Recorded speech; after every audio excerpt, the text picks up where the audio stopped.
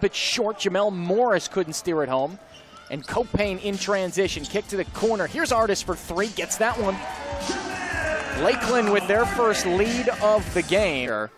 6:38 left, Lakeland leads 11-10. Here's a steal, Copain has it. Ahead Artis, he's gonna drive over the top and finish it with the left hand off the glass and down. Nice move by Artis. Purvis control, 17 on the shot clock for Lakeland.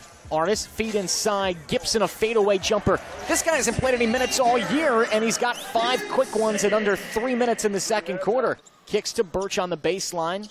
Artis, left wing, towing that three-point line. He's going to fire that three, and he got the shooter's bounce. How about that? That one bounced its way all the way around and down. Birch, hands to Artis. Good shooting first half for him.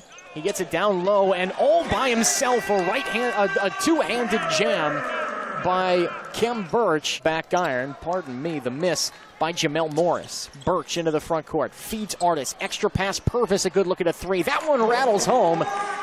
A sigh of relief from Lakeland fans.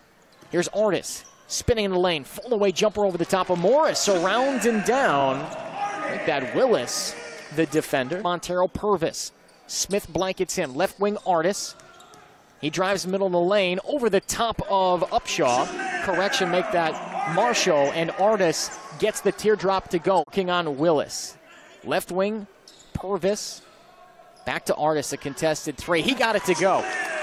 Jamel Artis with a three. Lakeland trails by 5. Sunday, they trailed by 7 with 6 minutes to go on Friday. They're a bit of a group of cardiac kids. Here's a steal by Jamel Artis. Here come the Magic. Feed to Purvis. Down the other side, the layup's good.